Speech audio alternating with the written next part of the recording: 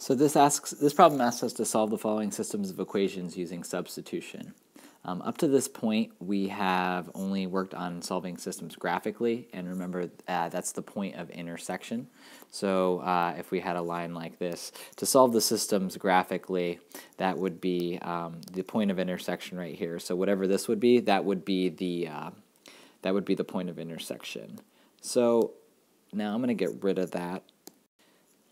And we are going to learn a new method. So we're going to learn an algebraic method, one of two. This first one, it's called substitution. And the reason this is called substitution is because when I take a look at this equation up here, you can see I have x is equal to 70 minus 9y. Both of these equations have two different letters in them, but I'm going to use this fact that I know x is equal to 70 minus 9y to help me get a single equation with one variable. So I'm going to take this equation over here, I'm going to rewrite it, 6, and then I'm going to leave a big old spot here for x right now and explain what I'm going to do with substitution here in a second.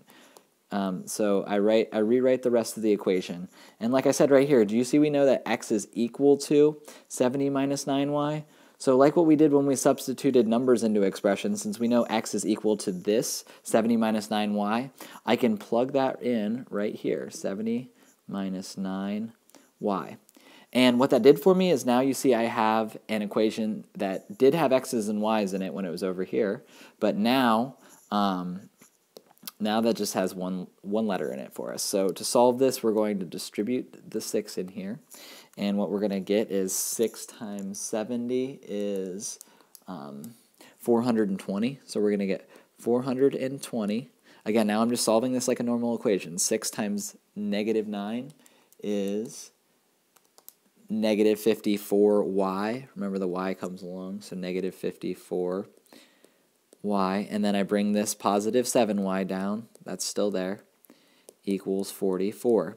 And now I'm going to combine like terms. I take a look over here on this left side, and you see I've got a negative 54y and a positive 7y. I can put those together, and that's going to give me a negative 47y. So I have 420, negative 54y plus 7y is a negative 47y, and then equals, I still have a 44 over here. Now I am going to get rid of my 420, so I subtract 420 from both sides. And these cancel out, and I get negative 47y is equal to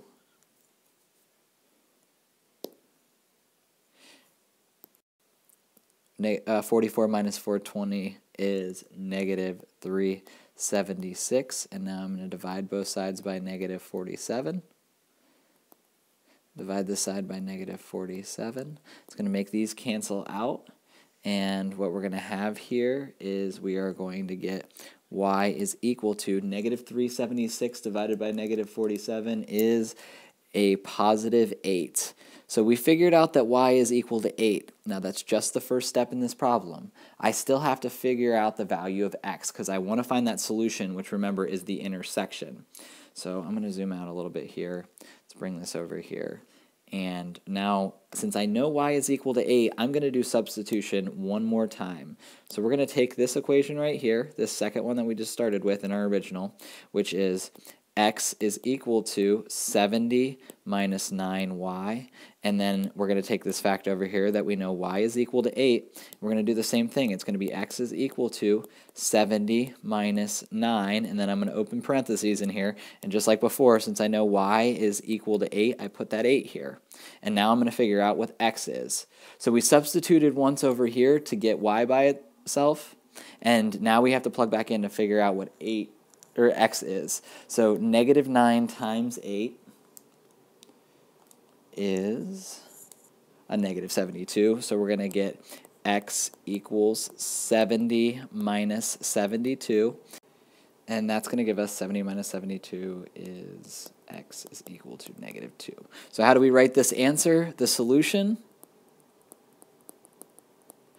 is, we're going to write this as an ordered pair. So our x value was negative 2 and our y value is 8. So that would be our solution when we solve this using substitution.